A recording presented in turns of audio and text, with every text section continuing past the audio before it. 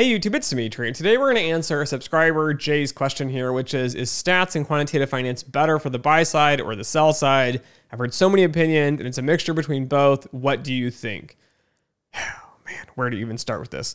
This is really quick and easy. Stats is used for everything. The end. That's really what I want to tell you. It doesn't matter if you're on the buy side. It doesn't matter if you're on the sell side. Statistics. I know there are different perspectives from buy to sell. So sell side is more concerned with the theoretical construct of this, getting the pricing correct. There's usually a lot more rigor on the sell side, in my opinion, from what I've seen as well. But you're going to be using stats to engineer things. That's how stats works.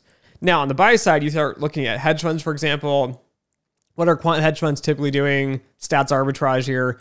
Stats arbitrage is statistical arbitrage. You're using statistics for that as well. Even some of my favorite books here, which I oddly have sitting next to me, Statistical Analysis of Financial Data in R. This has actual real world examples in it.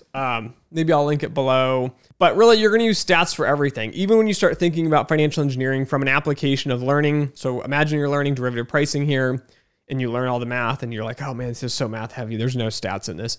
And then you get into the real world, and you have to pull volatility here. Sure, you can just pull implied volatility, but often we're going to be modeling volatility or volatility curves. What are those modeled with?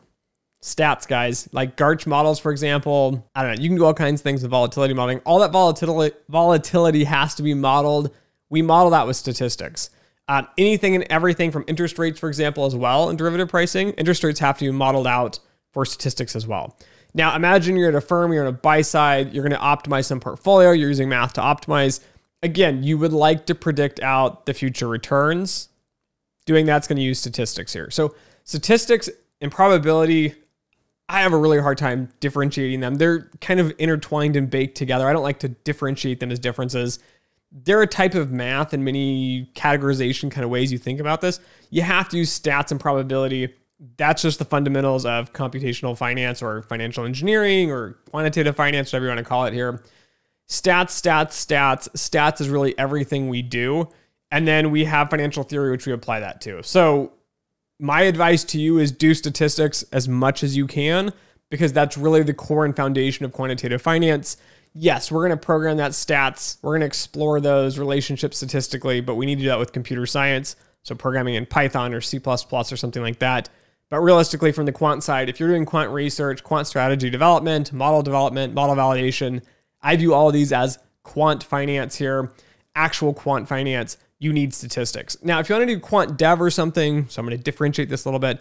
Quant dev is implementation. So you're implementing models, you're trying to optimize that.